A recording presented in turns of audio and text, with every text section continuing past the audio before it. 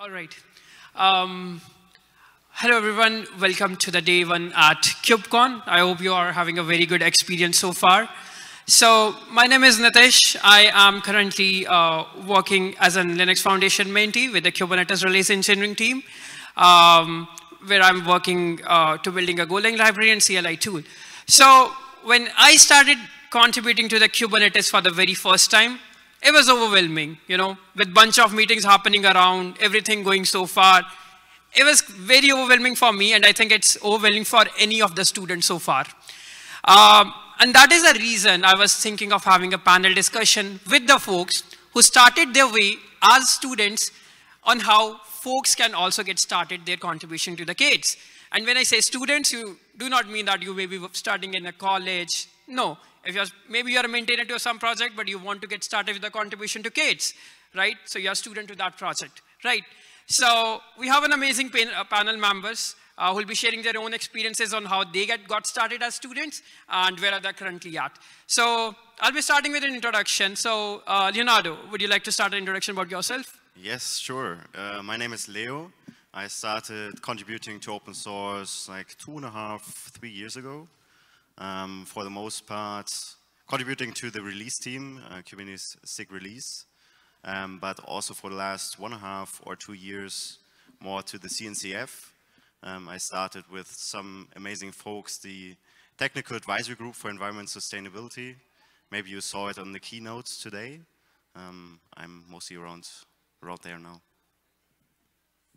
Oh, hi everyone, I'm Faeka, and I started contributing to Kubernetes just last year. So for me, it was obviously a very overwhelming project, just like for any one of us. Just beginning, I was a student, I was very new to cloud native, I did not know what exactly anything is. So I began it with SIG contribex comms, and that's how my journey began. Right now, I am a SIG release lead shadow for v1.29 release, and I'm also an LFX mentee at Istio. So yeah, that's it. That's about me. Hello everyone, so myself Meha Bhalodiya.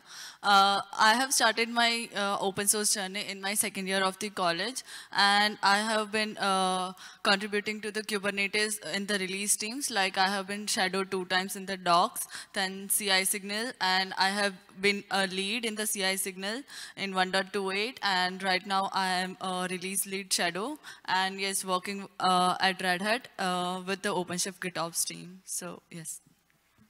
Hi everyone, my name is Grace. I'm finishing my undergrad next year at Waterloo.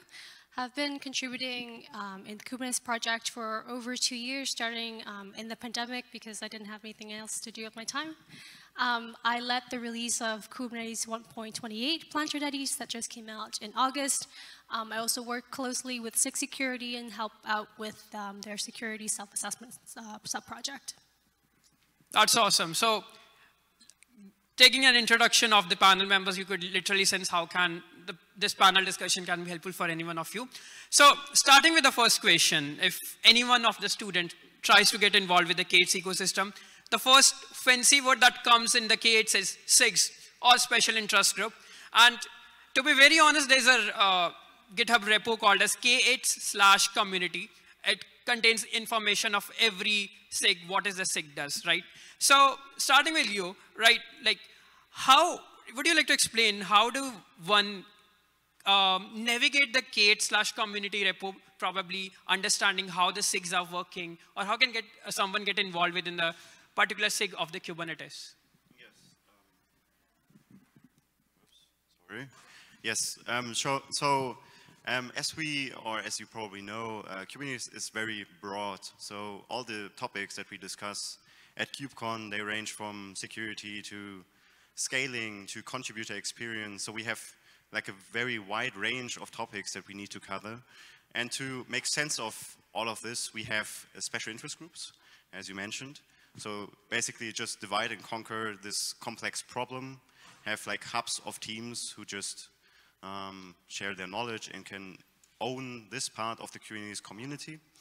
And to get involved in one of those SIGs is kind of, I would say, pretty standard across all the SIGs. So you have always a communication channel over Slack. So there's the Kubernetes Slack. You can join one of those channels.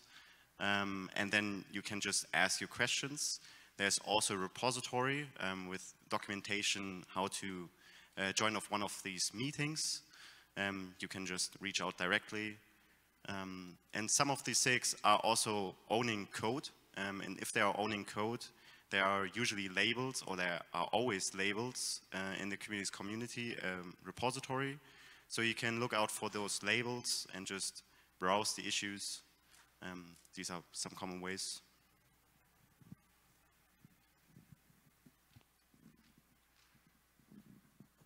I just want to add on to that, like, understand the experience of starting within the repos and everything is really hard, but you can just come to any of the meetings. They're completely open to the public. Anyone can come. We often introduce ourselves at the beginning of the meetings, and it's very welcoming. And I find that that's the best place to actually understand the needs of the SIG and where you can kind of step in and where do you need help. So how you can do that is join the Slack channel, look for the meeting invite, add that to your calendar, and just attend. And I think through that process, if you attend those meetings regularly, you kind of build a rapport with folks, and they kind of know who you are, and they're more willing to help you along the way. That's very good. So you basically got a definition of what exactly is SIG. But let's go ahead and further understand. So if we look at Grace, she has been the previous release lead.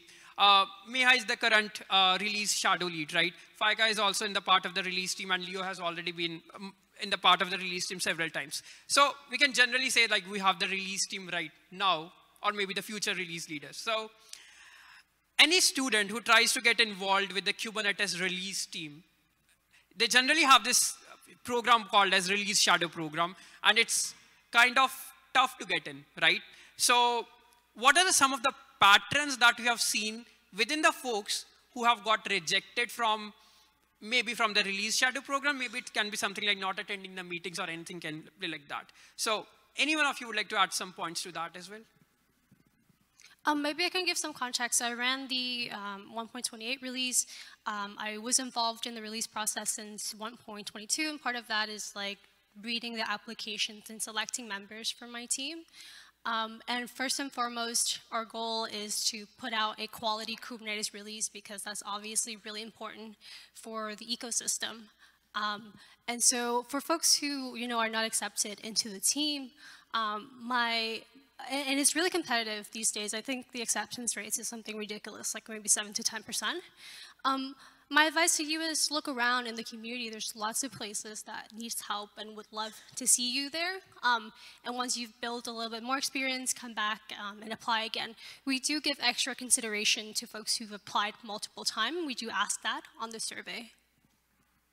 Meha, would you like to add some points to it? Yes, sure. So while I was being a lead in the CI signal, I got a chance to choose the folks. So what I have considered is we need to consider that the shadows give the proper time to analyze the things. They have the proper bandwidth, because what happens is, if we are selecting the random shadows, then all the work should be done by us, and this is not what it means for, because you also need to put some enough time, and you need to learn the process, what the lead is responsible to do, right? So yes, and also the second factor the lead need to consider is we need to consider from the geographical region. So we can't only focus on the simple one region and take all the folks from there. So yes, that was the one thing. And yes, the another is contributions and some experience. Totally fresher, if you are just stepping into a release team, I would suggest it is not a good idea, because if you have put in some efforts beforehand, it would be good for you. So yes. Actually, I want to add on to that. Just for context, when I got accepted in the release team, I didn't have any open source experience. I was just doing Kubernetes in my internship. And the thing I put on my application was a hackathon project that I cared a lot about. I was like a foster management system, and I talked about, the reason about why I built it, how I built it, and how I pitch it, and the process of working with folks to build that project. So I understand that contributing to open source is hard. And you can show your work, your public work, and it might not be open source work, might be, your school club, something that you've demonstrated that you've put in effort over time that can be considered as well. I was working for writing a blog on the SIG release, and at that question I have is like, what are some of the patterns? And the SIG release lead wrote like, maybe not attending the meetings, just write some answers that depicts your interest, that you really want to work with the Kubernetes release team. That being said, so whenever any student tries to get involved, whether he or she is at any point of his career, right, there's some time commitment as well that you have to give to the open source contribution, whether it's Kubernetes or whether it's any project. So, Faeka, you have been, you're college student, right? Grace is also a college student. Meha, you are working at a company. So, if I ask you, like, how do you balance your time, like the work-life balance and contributing to the open source project? Because most of the students or any other generally find it difficult managing both of it. So any one of you would like to go ahead and share your experience, or what are the strategies or tips maybe you would like you implement while doing some stuff? Oh yeah, so I'll go next. The thing is that I'm still a student. I'm in my final year right now. So I started as a student, and obviously, like any student, we have a like really tight schedule. We have so many things to do. We have our college, we have our assignments, examinations, and then we also have families. So with that said, I definitely had a very, very, very low bandwidth when it came to managing open source and your college studies. So how I did, that's like really, really interesting question. I'm really interested in answering that. Reason being, I have been following a template on spreadsheet, I guess, to manage my time like really properly. What I do exactly is that I have a spreadsheet template. I've been following it, where I write and actually monitor my time, what exactly I do every single day. So I have my task list, I have my weekly goals, I have my monthly goals written on it, and I divide that spreadsheet. I'm actually very interested in telling you all how exactly that spreadsheet looks like. So it is something like I have my, in the rows, there are all the dates. So it's like days, sorry, not dates, it's days. Monday, Sunday, all those days. And in the columns, I have the times, and the time is divided into like 1 hour. So this way, I'm able to actually divide every single day how much work I'm doing. And just below all the timing, like we have 24 hours, 24 columns. Just below it, I have my task list. That is where I actually wake up in the morning. I write down, okay, these are the things I need to do. And within this time limit, I complete it within that time limit. And I just have a checkbox next to it. So that's how I manage my time as a student, I would say. I really want to share that template. I guess you all can connect with me on Twitter. So my Twitter handle is FYKA, and I would be really interested in sharing what exactly that template looks like. And so yeah, below the template, I also have my weekly goals and my monthly goals. Those are like areas, and it's like a really cool template that I have, which I follow in order to manage my time better. That's one thing. But it doesn't make sense to say that just having a spreadsheet would give me extra hours of the day. So that's obviously one more thing. Yeah, definitely we have to skip sometimes our sleep schedule. We have to sleep 6 hours a day, and some days manage things that way. So I had it this way. I will only give 3 days to my college and academics, and the rest of the days is for open source. And I'm pretty bad with managing my personal life, so I do not have much fun in life. So that's how I do it. Like I said, that's my answer. Maybe I can also add to this. So in open source, you can contribute to not just code, but also documentation and organizing events and managing working groups, founding maybe a new SIG, something like this. So the contribution can be like a very wide range of things. And at least at my university, I was always able to talk to my professors about how can we maybe change this project in a way that is using maybe open source. So you can kind of move it in a direction where you can hit 2 projects at once. So you contribute to open source, but you also learn something for university, so it goes hand in hand. I think, I mean, without this, it's impossible for me to manage the time, because it needs to go hand in hand. I don't have infinite time. I need 8 hours of sleep, not 6. So I think always talking to your professor or to your person, maybe at work, who is in charge of the outline, and just kind of trying the best to organize the interests. I think this can help a lot.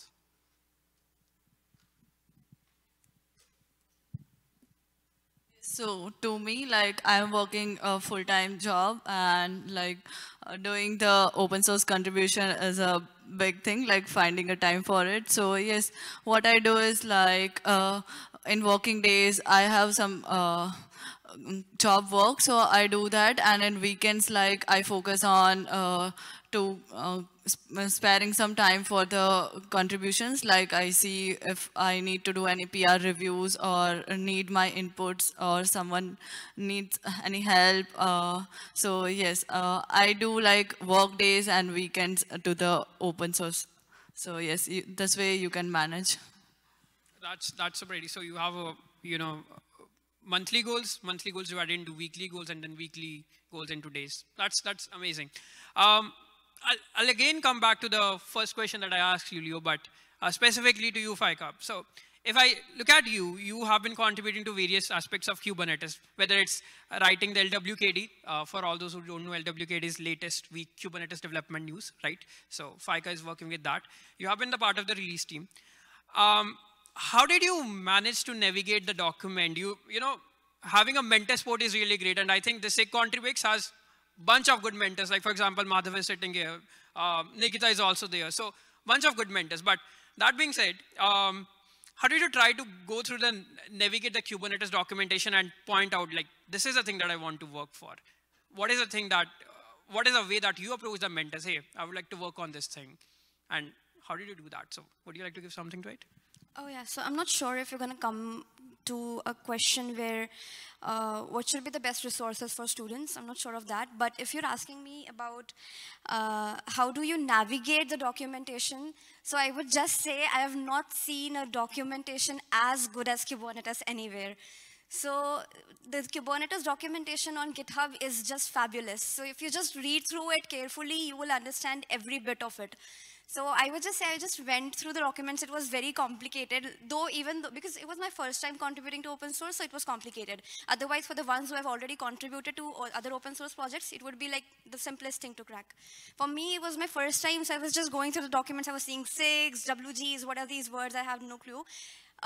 But after giving it several reads, I was able to figure out what exactly that means. And then there were also the names of SIG chairs, SIG leads, and all those things mentioned, and sub-project leads and stuff.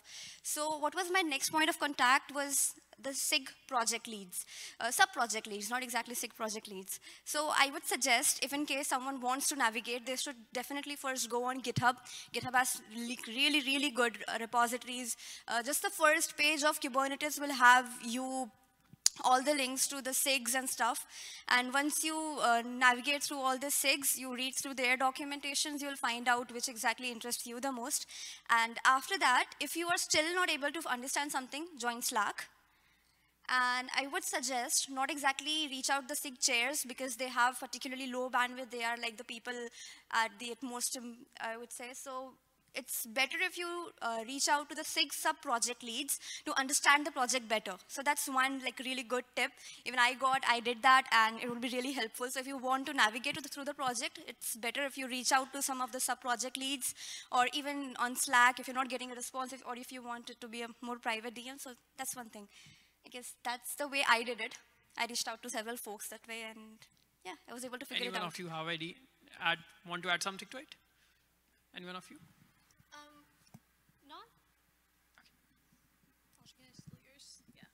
Not so much on like navigating the docs, but like related to docs. I think there's like a lot of contribution that can be done to docs to make it as fabulous as it is. And I just want to put the idea out there that like if you see something in the docs that can be improved, or if you're like really good at, I don't know, navigating API scheduling or like API machinery, and you have opinions about things like that, you can comment on issues. You can just LGTM PRs, like read through them, understand them, comment them.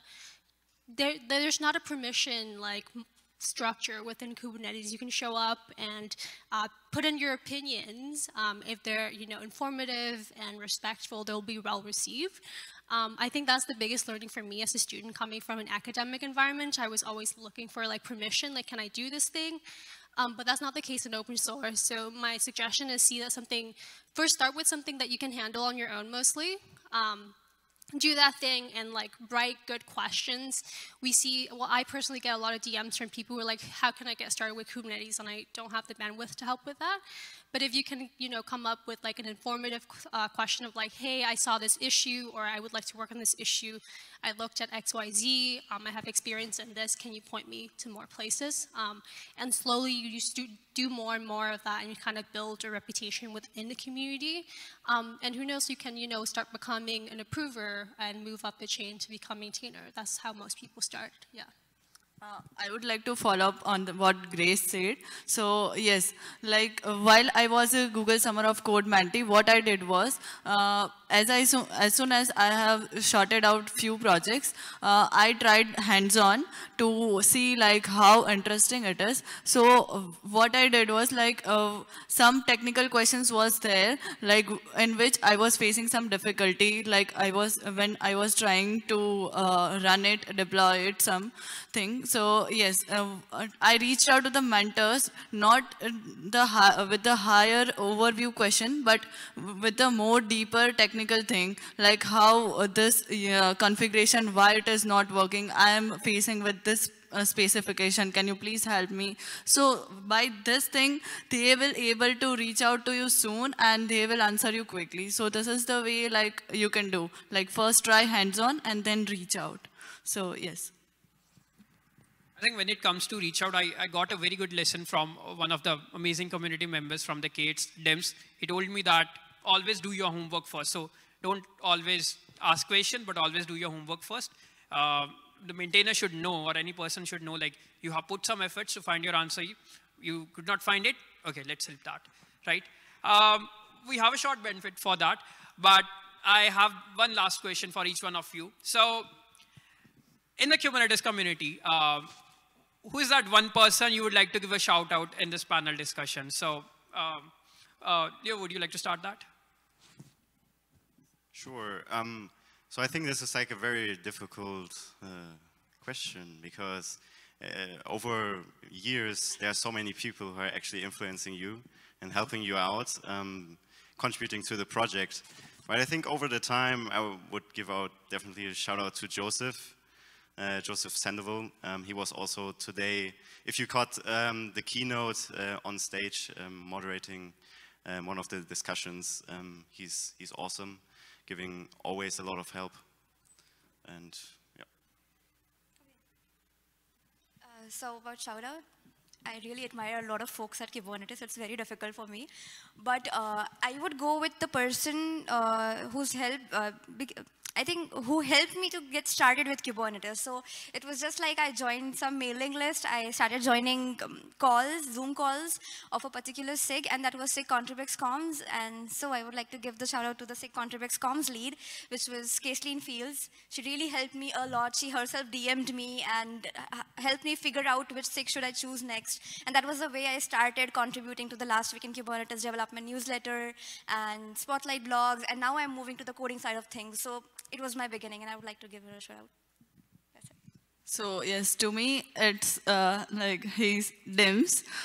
He helped me a lot. Like he came up with a 30-minute call on a Zoom call, like, and he explained me very well. So yes, that was the starting point. So I would like to shout out DIMS. Yes.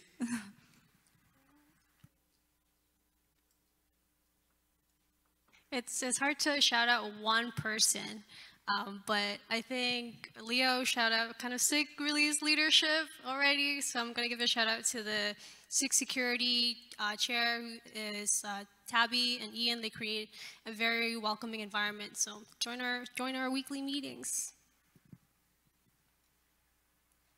you all give shout out to one people.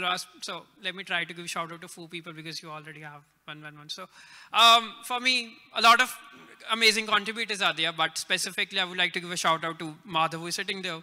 Nikita, who's already sitting there. Dims is the person, Marco, everyone. So all the amazing mentors you will get in the Kubernetes community. And I think that's it for our panel discussions. Now we would like to proceed with the question that you have, and we'll make sure that each one of your question gets answered. So yes, you have a question.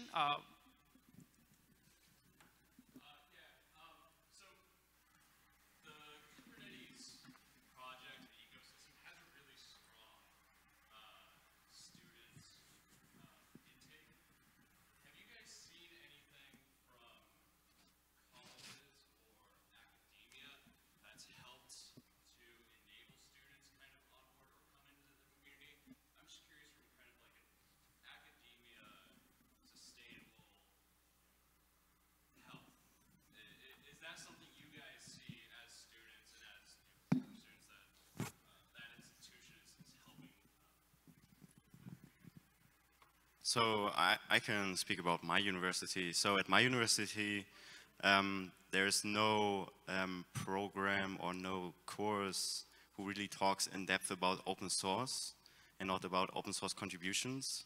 I mean, open source is always mentioned like on the side, and there's like communities, but everything is like pretty much still in the dark, and there's not a lot of guidance, at least not from my professors. But we had courses about cloud, or also like touch the cloud at least, and the CNCF was mentioned, and also the landscape. So there's like some, you're getting curious when you see like this gigantic landscape and all those cool tools, and then you kind of do it yourself. You go into repositories on websites and do some research. So. To answer that question again, so there hasn't been things from academic, but I have seen there are CNCF groups forming right now at all of our colleges. That is one thing that's happening like really great, and that is promoting a lot of CNCF things. So that is one thing I am having at my college, and I guess all of this, whosoever from us is a student might have one CNCF group at their college as well. We have community groups, city community groups, and that is how we are able to promote cloud native and Kubernetes contributions at our college level. So it's still starting, but it's not done by the education board. It's done basically by the CNCF community groups. And maybe also one thing to add, I just remember at the CNCF we have like a very fresh initiative to define like a study program for students. So this is from Contributor Experience. They have a new working group in the works, and they are already working with professors of several universities about brainstorming how a cloud native onboarding at universities could look like. So there's stuff happening. Any other further question anyone of you have? Yeah.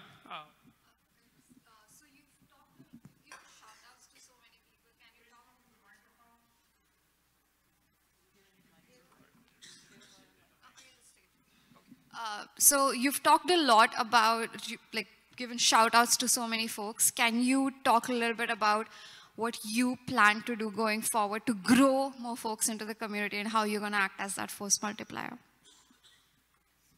That's a tough question, but who's going to answer that? Yeah, I think both Leo and I have been release lead, and we ran a team of about 30 people, and a lot of that involved mentoring for the next generation of the release team. I'm coming back as an advisor for 1.30, but I think that there's a point there that there's not a lot of formal mentoring within other side of Kubernetes, and so I'm looking forward to kind of helping folks. I've been talking to folks to onboard them to the security self-assessment subgroup because it's a newer project and we do need help there. Yeah.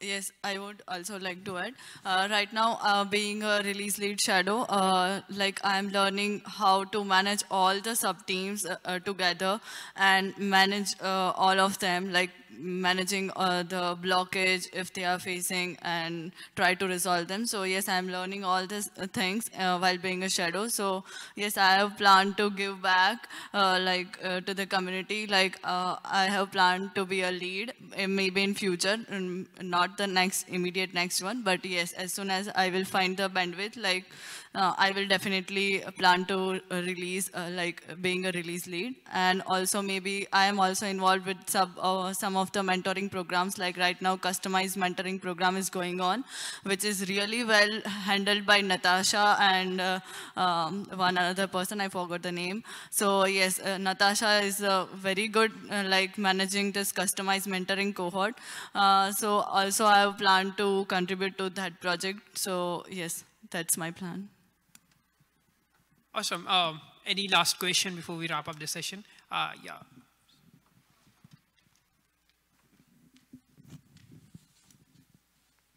So I know a lot of you said that you take out personal time, weekends, and it somewhat impacts your personal life, having to contribute to Kubernetes and open source.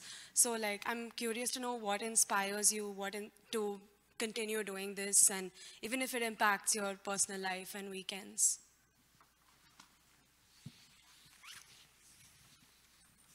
So. Yeah, well, honestly, it's the environment at Kubernetes. Honestly, I've been contributing to some real other open source projects. I never felt so collaborative as much as I do at Kubernetes. So it's just the people there who are so humble, always looking forward to help you, the humility that you get from folks there, everyone wanting you to develop yourself. So I think that is one of the inspiration for me, to be very honest. Apart from that, you have already seen students like us joining Kubernetes and going at a lead level, becoming chairs of the community, getting opportunities to be between the senior most people of the community. So where do you get all these things? Obviously only in open source. So that's one of our motivation, to be between those people, network with them, and yeah, find opportunities.